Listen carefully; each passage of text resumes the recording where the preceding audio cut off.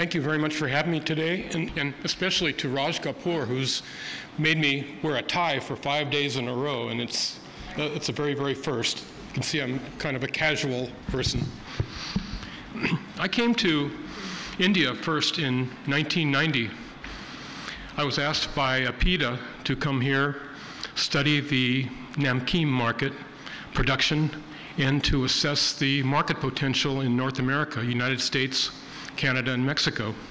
It's just absolutely amazing now to be back here in India, seeing namkeen, snack food, and other different products using California and American products. So it just tells me that something's very good about win-win situation of trade between the United States, California, India. We have a lot to share. A lot of it has to do with technology, keeping up on technology, being up in that new wave. So thank you very much. And I'm just honored to see so many people that I've known from those many, many years here. And thank you. It's just an absolute pleasure. Today I'm here to talk about fruit and nut ingredients. But first of all, I want to explain a little bit about the California Export Council. And I attribute a lot of this to my boss, is Carla Stockley. She's back in Madera, California. She's a farmer from a farming family and is the CEO of the California Export Council. And it was her idea. We've been working on individual products such as figs and dates and other different items that are members of the California Agricultural Export Council. They are the smaller agriculture industries. Her idea was, let's work for putting together activities for new category of ingredients. For years, California has shipped boatloads of agricultural commodities to India, India to the United States. But what we're working on is that next phase, what we call ingredient solutions. But we work for all of the products that are produced in California, my home state. I'm from Sacramento, California, a native Californian, and I'm very proud of this, and I'm very thankful for, perfect. They're saving me from having a big accident. And we'll take it away, but first thanks to Carla, and she's wanted me to tell you that she's going to be coming back in February, because out of all the countries we work in the world, India is her favorite. And she likes to sit down and have masala dosas every morning. First of all, how many people in this room have been to California? This is very, very good, because everywhere I've been, very rarely, but as you see here on the map, California is on the left, on the west coast. I almost slipped and said left coast, but the west coast of the United States. You're probably familiar where Las Vegas is, but if you see here, the map of California, you see that big green valley. That's the California Central Valley. Right in the middle of that is Sacramento, my hometown, where all my family live. This is also where almost all of the agricultural production in California is done, along with a number of other different smaller areas and interesting areas. We call this the Golden State for a lot of reasons, but one of the things about it, it's the agricultural leader that just is a powerful, powerful machine. When you talk to California farmers, they'll bore you to death talking about we're the largest of this, of that, and other different items. But yes, we are. But what I'd like to show you first, whoops. Could you put it back to start, please? One more back, back, back. There you go. That was my fault. Sorry, guys. But these agriculture leaders, you see there, that big green valley is the Central Valley. But right in the middle of it, and my pointer isn't really working, so sorry, that's why I hit it, but is the Sacramento. North of Sacramento is called the Sacramento Valley. Below that is the San Joaquin Valley. And on the regions, there are regions of productions in the coastal regions where you'll have different types of agriculture. And if you look in the very, very furthest south area of that map, you'll see the desert.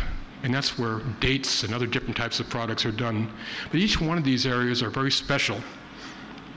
And here we are. I want to take you for a real quick tour of California fruits and nuts that we're going to be talking about today.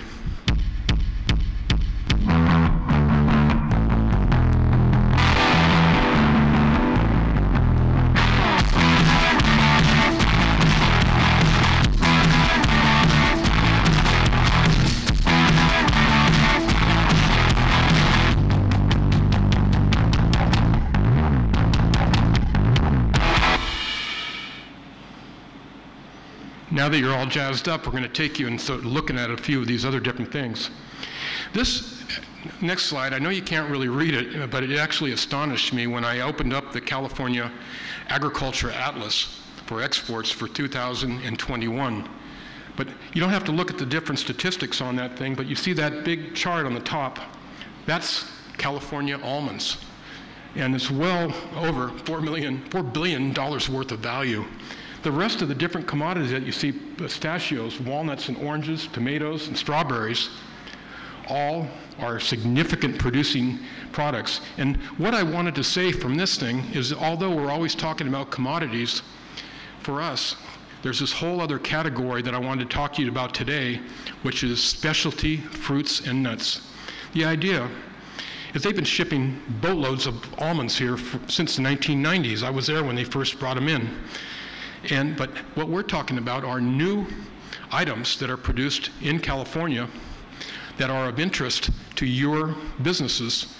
Well, I've been talking to some of my friends here, and what I tell them is we've got some items that are solutions for your business. In other words, not just selling you a blueberry or an almond, but by selling you a blueberry or almond that fits into your product, makes it better, makes it easier for you, and makes it easier for you to make money on it too. So again, welcome to the very big world of ingredient solutions. And this is a little bit difficult to read, but I wanted you to show is that we've got this whole value chain matrix here. We got the fresh fruits on the left, we got a liquid channel, we got liquid concentrates, and we have a freezing channel. We have another channel of dehydration, but in that freezing area, we also infuse it with syrups in order to make it softer.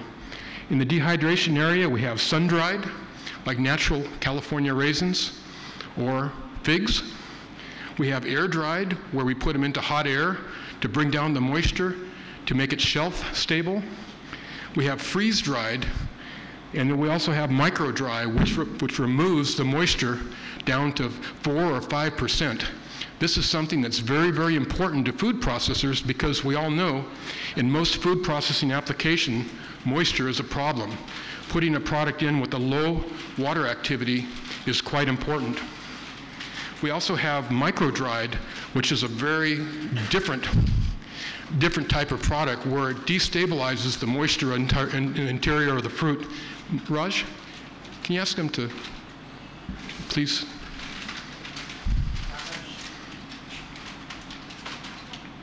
Thank you. It destabilizes the moisture in the interior of the fruit, and then it vacuums the moisture out. It's like freeze-dried, except that it's a soft fruit. And then we also have, on the bottom, drum-dried, where we put fruit into a hot drum and tumble it in order to make it what it is, dried. And that turns into a powder. And what we have here is we have a whole dried fruits, we have ground into powders, we got them extruded into paste, and we do whole fruit, but then we do slicing and dicing of the fruit to get it into the right size, and milling it into the right size so you can put it into powders and other different things, especially in the biscuits like we were talking to. And then we have dried fruits that are sized and shaped. We extrude it, we've got diced nuggets. We've got sliced product that's precisely the right size. We've got flakes that can be put into breakfast cereals and other different things. And then we get powdered into the different screen sizes. And I'm just gonna take you for a quick whirl of that world that I work in, that whole ingredient solution world. Here we have on the left-hand side, we have fruits and nuts, fresh, frozen, and dried. The whole idea is that frozen fruit and fresh fruit can't fit into a lot of your products right away. So we take that first step to deliver. When Carla and I first came here to India, Raj kindly set us up for a meeting at an ice cream company that was producing huge, huge volumes of fig Angier ice cream. And of course, I walked in, and I'm the sales guy from California. Here's my figs. We're the best. You should use them. He says, well, we use truckloads of figs from Afghanistan every day, and your product is far more expensive. So that pretty much ended the meeting.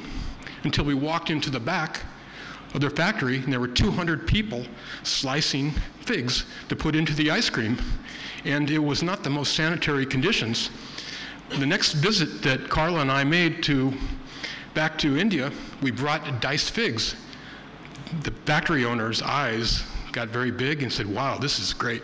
This is sanitary, it's wonderful. I could take those 200 people and put them to work in very important positions all over our factory and make our product better and everybody wins. So right now, they're using that solution that we accidentally brought to them to make their business easier.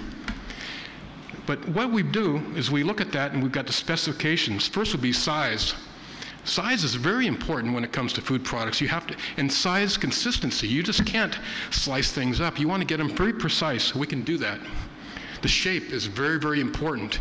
In berries, you need small berries for certain applications, large ones for others. Moisture content is very, very important. If you need a product that's 18% moisture, it better be 18% moisture. But we can do that in our applications. Water activity, which is most of you are food technologists or processors, realize that water activity is more important than moisture. That's the way in which the moisture releases from that fruit. You need low water activity, which means if you put a low moisture fig nugget into a breakfast cereal, it's going to have a low water activity. It's not going to make the cereal flakes mushy. So we can give you precise water activity in your product, which is another big benefit. The color, the specific gravity, and I could go on and on and on these different things.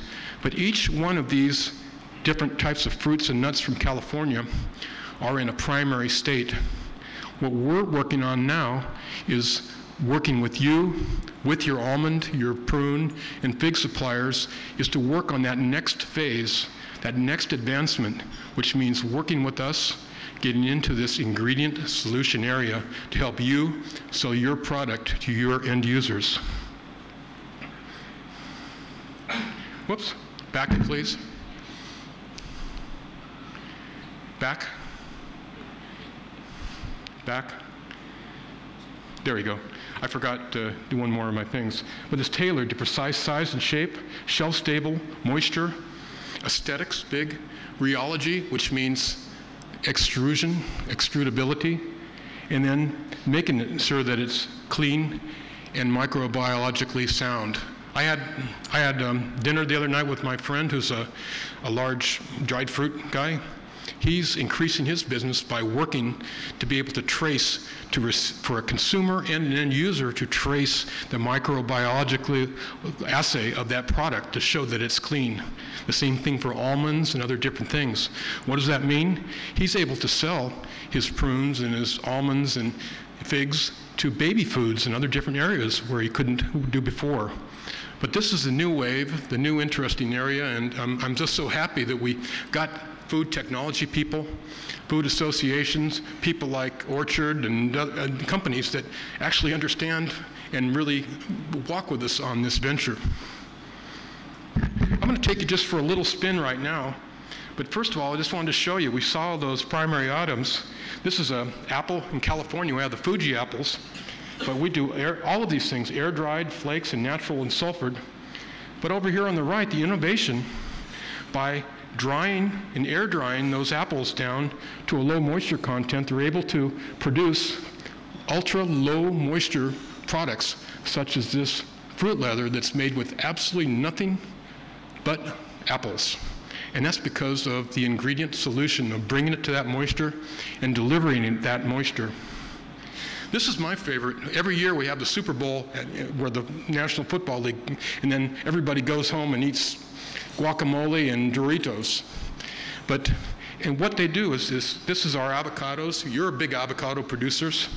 But through technology, mostly technology developed by the U.S. Department of Agriculture, high pressure processing, they're able to extend the shelf life of this product. Here's the new wave. Here's the solution. Dehydrate the avocado to around 7 to 8% moisture, air dried, and extrude it into the chip. So what you've done is you've created a solution to be able to put avocado directly into that chip and save the Super Bowl. This is just a little example, and I've got a sample of this for Rajinder when you go, but it's one for you. This is my favorite. Raj is Mr. Blueberry here, so he could tell you all about it, but I've had a little experience in blueberry myself. But fresh blueberries have a shelf life of about 3 weeks. Frozen, about 18 months. The new solution has to do with taking that blueberry and dry blueberry, which is infused with syrup to stabilize it and lower the water activity. That's everywhere. That's one that most people have here in India. The next is to air dry it, which is a little difficult because when you air dry a blueberry, the water activity, it releases water after it's been dried, so you don't see that very often unless it's in a real high-end product. But where the solution has to be is with freeze drying, which is where they freeze it and then suck the moisture out of the product down to 3 or 4% moisture, or micro dry, which is a really interesting military developed concept where they destabilize the moisture of that blueberry or strawberry and then vacuum the moisture out, where you can physically have a blueberry that looks like a blueberry, that feels like a blueberry with 4% moisture ready to go into a breakfast cereal. Interesting.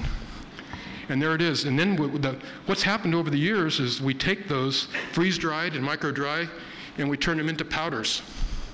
Can anybody take a guess where the most heavily used application for powder would be? Natural cosmetics. Number 2, pet foods. Number 3, baby foods. Number 4, breakfast cereals. These are all areas where we had no possibility of ever selling a blueberry. By taking this ingredient solution, we're able to address it. Apricots, we've got some really beautiful apricots up here in the front. They're called the Blenheim apricot. But we have a whole list of different fruits, like pears and apricots and all these other different things. And they've always been able to be air-dried or sun-dried. But the ingredient solution that I see that we're using is we're taking those sun-dried or naturally dried for all these different fruits and precisely drying them and getting them into the shapes that get them into the baking area. Precise size, precise moisture content, precise water activity, and then with that, you can do 5 or 6 different fruits. And that's key. You can have a container or a warehouse or a pantry with different fruits that are ready to use without refrigeration, without freezing. Lemons are an interesting one, and this happens to be Meyer lemons. I grow Meyer lemons. They're the best lemon in the whole world. They're very sweet. They grow them really pretty much only in California. But what I wanted to show here, its ingredient solution, is every year the lemons market goes up and down, and there's different prices day to day. But one of the hottest areas, or the most growing areas, is ingredient solutions made with lemons. And what I have here, air-dried lemons and flakes, peels, freeze-dried and then microwave-dried. And here's an example. This is Lipton tea. And I've been to the factory, and they utilize pure, whole, natural lemon flakes that are micro-dried to put into their tea. It's a little bit expensive, but they can put on there made with real lemon. And most of it comes from California, and it's something that you might be able to think about for other different products that you can do that and make that flavoring. Down there in the very tip of California that I pointed, very close, if you ever drive from Los Angeles to Las Vegas, you go pretty close to this place, is the Bard Valley where they make the dates. There's 2 different types. There's the Deglat and the Medjool. The Medjools are those giant ones that you see here that the Saudis absolutely love. It's really big for Ramadan, where they pay big price, but where they're doing now is very few of those dates are really marketable. They actually throw away a lot. The big term in California, in India, is upcycling. It's taking food waste and making it valuable. Here's an example of what they do with the date waste is they make date sugar, 100% date. air-dried down to a sugar content.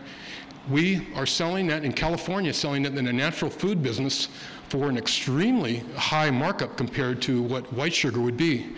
But it's just something, it's a good example of what you can do with upcycling to create an ingredient solution.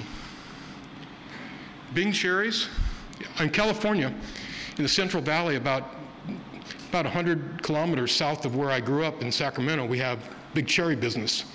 These are Bing cherries and dark cherries, and you, thanks to the U.S. Department of Agriculture, you have ability to buy these fresh cherries in your market right now.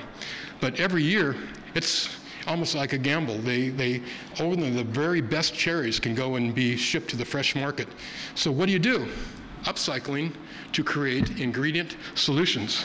The first thing, we take these cherries, we infuse them with sweetener or cherry juice concentrate, and then dehydrate them to around 18%, and you've got a beautiful, ready-to-use pitted cherry. We take that and we dice them, or else we make a paste that goes into bakery products. And then we also do this very high-end micro-dry. This here, I say innovation because I think it's really innovation. This is a company in Hollister, California called Marich Confectionery. Inside this, these look like cherries. Inside there you have a whole infused cherry infused with cherry juice concentrate, coated with white chocolate, and dusted with cherry powder, 100% cherry powder, that gives you a knockout punch of cherry flavor. And I think that's just one flavor application after another, which this product, I think, is very applicable for India as well, because people here, this is the land of the $500 sunglasses, and this is a high-end product, but I just think the idea of using this kind of application of ingredient solution is something to think about. This happens to be, this is not the same company that I visited, but it's the only photo I could get. But in figs, we have the dark mission fig. I brought dark mission figs here to sample, but somebody ate them on the way because they love them so much. I think I have to ask Raj what happened to the figs, but people here love figs more than we do back in California. But we do the dark figs, and they're very, very good. Well, what we've done with our figs, knowing that only the very best figs go in fresh and dried, we are making products which are ingredient solutions such as diced, a fig paste, and then one step further where we take a fig paste and then we extrude it into cubes. The cubes in the paste actually is tempered, so the water activity drops. So actually breakfast cereals in America utilize an extruded, or we call them an E-diced paste, bit that works very well. And I think that's something that could work very, very well in biscuits and in breakfast cereals and other different activities. But also right now, what's interesting here, it could be pasteurized and sized just for the basic use. This is kind of a mystery one to me, because on the far left-hand corner of that table, you'll see what people here might think is a mulberry, but it's a blackberry. It's an American blackberry. It's one of the most delicious fruits you've ever gotten your hands on. And quite often when you do, a couple people earlier today I talked to said, yeah, I've had blackberries, but they're really sour. Well, yes, they typically can be sour, but these blackberries are infused with blackberry juice concentrate and then freeze-dried. It's pretty incredible.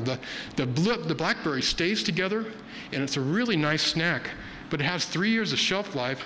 And I read up an article that these freeze-dried blackberries are been studied and are on the NASA Mars missions of the future. There's a whole division of people down in Houston, Texas that are developing products to be taken on these long space missions, including Mars and other different places. But I thought it's quite interesting. But they call them, we also have dried, has anybody heard the word druplet? The actual pieces of the blackberry are called druplets, but they have dried druplets, and there must be a place for it. But what that happens to be one of the upcycled areas, because we have a huge amount of upcycled product that needs to be upcycled. And that's making, not from juice and concentrate. And one other item that I wanted to bring up has to do with essence. All of these different fruits that we make, we take the last step, which we make juice concentrate. We capture the aroma, the volatile flavors into what's called essence. If you go to the United States now, you will see a whole section of the supermarket of natural seltzer waters that are essenced. They come directly from this process, natural product that it's no calories, just flavor. But you're taking the essence that has been captured in that concentrate. And I think that's also another area that is really interesting for India. And it also works very well in the natural cosmetics and gives this really nice aroma.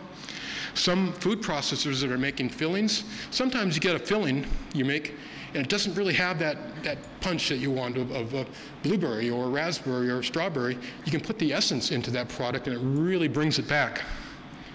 Kiwi fruit, this is kiwi fruit granules that are done from freeze drying. Just really, really interesting. It takes a natural fruit and we micro dry it or freeze dry it and we mill it into a powder. There's a company up in Canada that makes an extruded kiwi fruit breakfast cereal. And I thought, hey, that sounds really, really strange, eating a green breakfast cereal, but they said, hey, everybody likes it up there in Canada, so maybe it will work for here.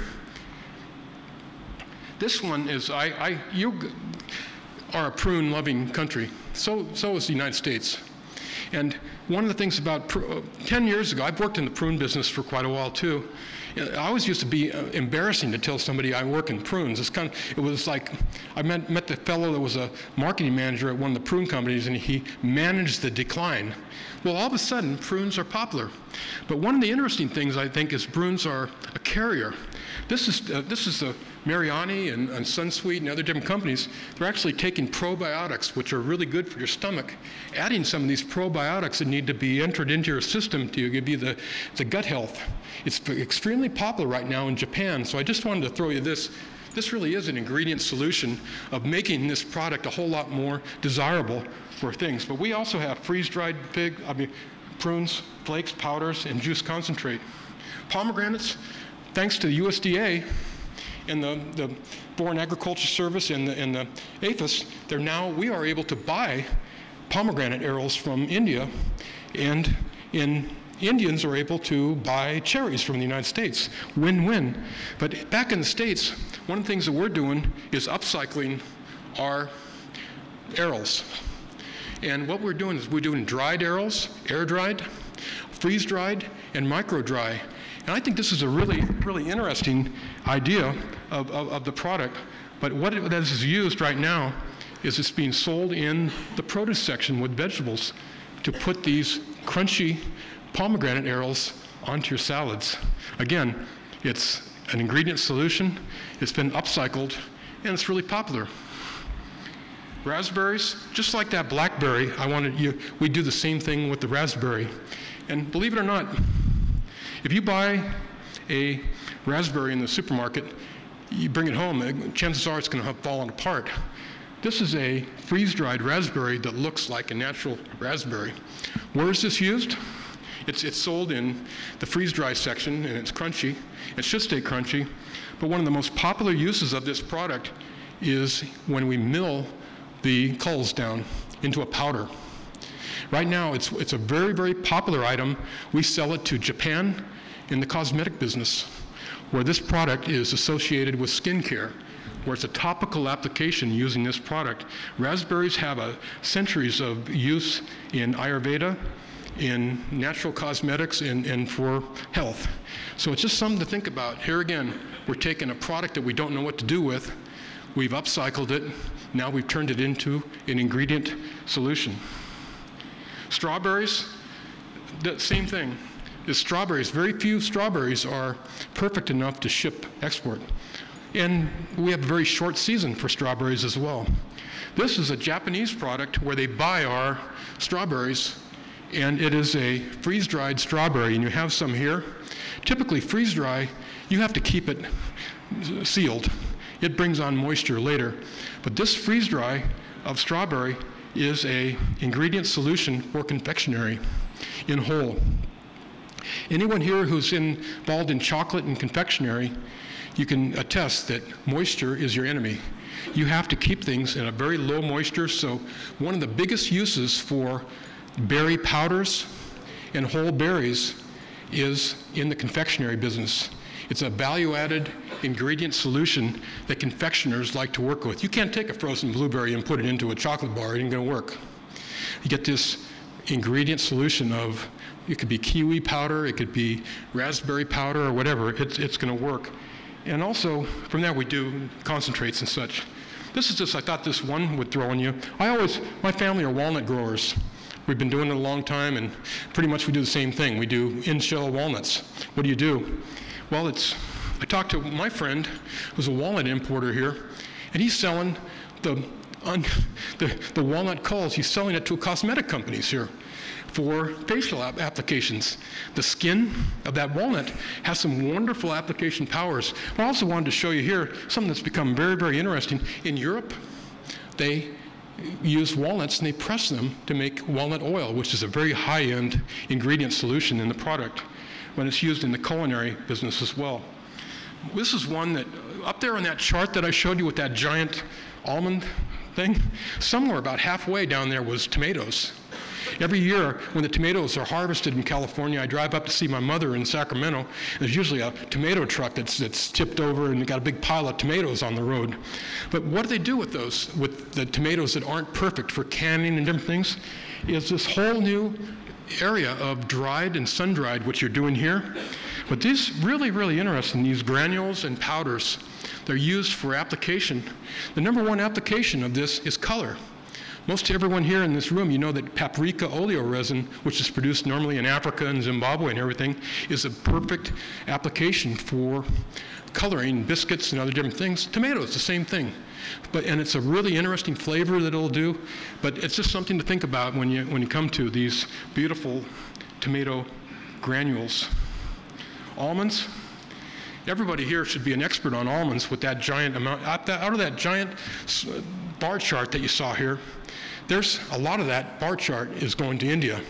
It's the largest, I looked at the statistics this morning, it pretty much floored me. It's one of the largest almond markets, or the largest almond market in the world for California. But here's one of the reasons why, is that in your country, you actually have some extremely important or creative people. And it fits perfectly into some of your things like burfi and just almonds everywhere. If you go to the Halderams and all these different companies, you're going to see stuff.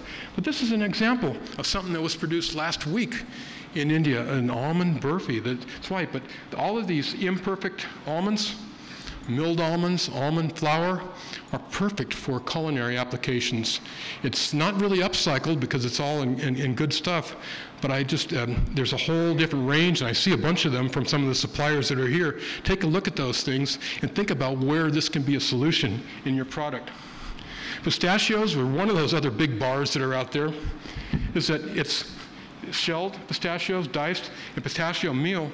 But I thought this was really interesting, is that one of the areas where it's being used for really creatively here in India is in color. That beautiful green color that comes out of that thing, and it goes into these Indian sweets. But I just think that's just really, really wonderful. I've taken a lot of your time, and I'm really thankful for all your attention and being able to discuss this thing, which is a passion for me. And I'm thankful to see all of you, but I just want to tell you, is that what are we doing, or what am I doing for the California Agriculture Export Council? And you got Raj sitting there. He's the Raja of ingredients here in India. But we technical assistants, I'm a food scientist. I've been doing it for 30 years. I've worked for pretty much every one of these industries and doing the technical applications, formulas or recipes, and education and one-on-one things. So we're here. I've got a WhatsApp number. I'm always happy to see you, and I hope I still have a few more reasons to come to India and to get together with you all. And thank you very much for your attention.